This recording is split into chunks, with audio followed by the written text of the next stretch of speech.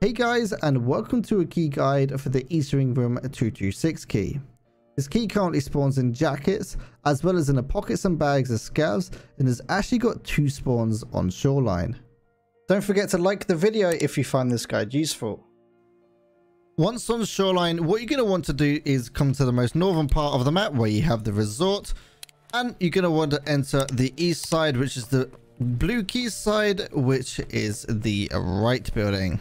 So they're both in the same building. So what you're going to do is head through the main entrance, follow it round to the left, head up the stairs and follow it round to the left again, and then turn right, and then immediately right you have this little cupboard, and on the rack on the wall spawns the first location for the key. Now what you can do is go back on yourself, go past the stairs and continue down the corridor until you hit room 218, 17, 18. Going through this room, on this bedside table was knocked over. The key spawns are right here. And now where to use the key. The key is used on Shoreline. Once on Shoreline, you need to head up to the northern part of the map where you have the resort with the helicopter. If you're out front with the helicopter, you want to enter the east side, which is the right building, which is the blue key building. Going through the main entrance, what you're going to want to do is hang a right and go all the way down to the very end of the corridors.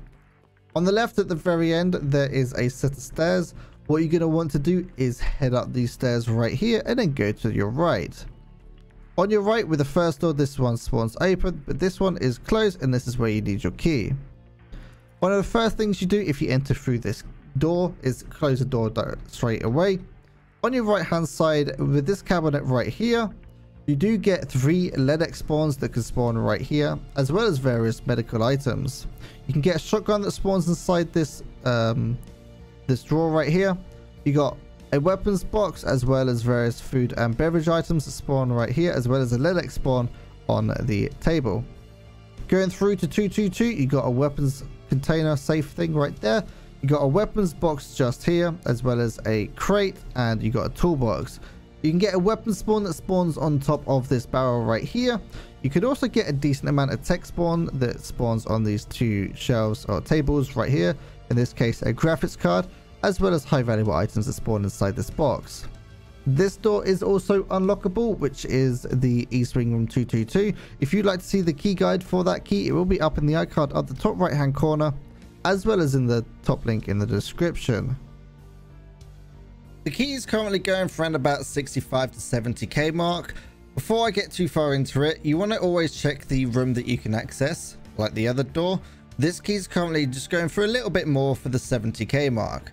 Now, I would highly recommend buying this key. The amount of LEDXs as well as graphics cards and decent spawn, even with the 2 weapon crates, you can easily make 70k back in no issue. I would actually pay anywhere up to 300k for these keys. I've got 3 LEDXs from that wardrobe in 226. I would highly recommend buying this key, especially the start of wipe. Obviously check the price for 222 or 226.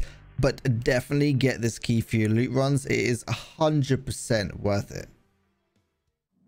Hopefully you guys found this guide useful. If you did, don't forget to leave a like and subscribe, or possibly consider joining the channel membership where you can unlock early videos as well as a few custom rewards. Don't forget to check out Piranha.tv as well. That's a one-stop shop for all of your guides, tasks, keys, all those kind of things in one location. Hopefully you guys found this guide useful, and I'll see you in the next video. I was gonna say. Hello? Yo, please turn off your Put hacks, down man. here. I beg of you. You dead? Yeah, maybe we should see if we can... Oh, you're actually dead! There is someone there, dude!